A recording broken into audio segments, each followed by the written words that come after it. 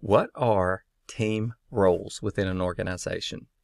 Historically, research has identified team roles as either being task-oriented or simply holding a function or functionally oriented.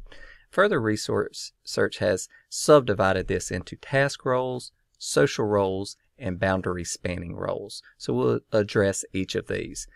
A task role is generally made up of one of several types.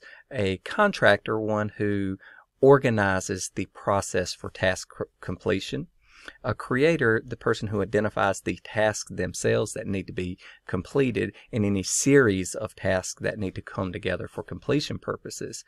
Contributors offer their expertise and guidance in that process. Completers actually do it. They translate the plans or courses of action into reality and make it happen.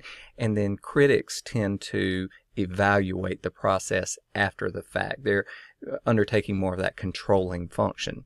Now, social roles tend to be focused more on how the group interacts and how they get along in the workplace. So cooperators tend to empower leaders and make certain that the individuals orchestrating tasks have the support necessary from the team.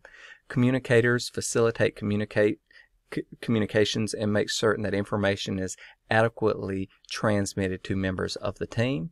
And then calibrators make certain that all power struggles or disagreements or other misunderstandings between team members are resolved or handled appropriately.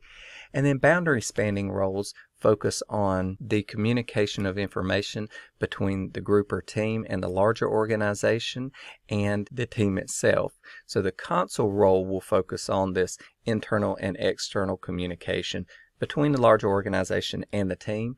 The coordinator function will focus on communications between similar teams throughout the organization to make sure everyone's working collectively together towards a common goal or purpose. So these are the general roles identified for teams within an organization.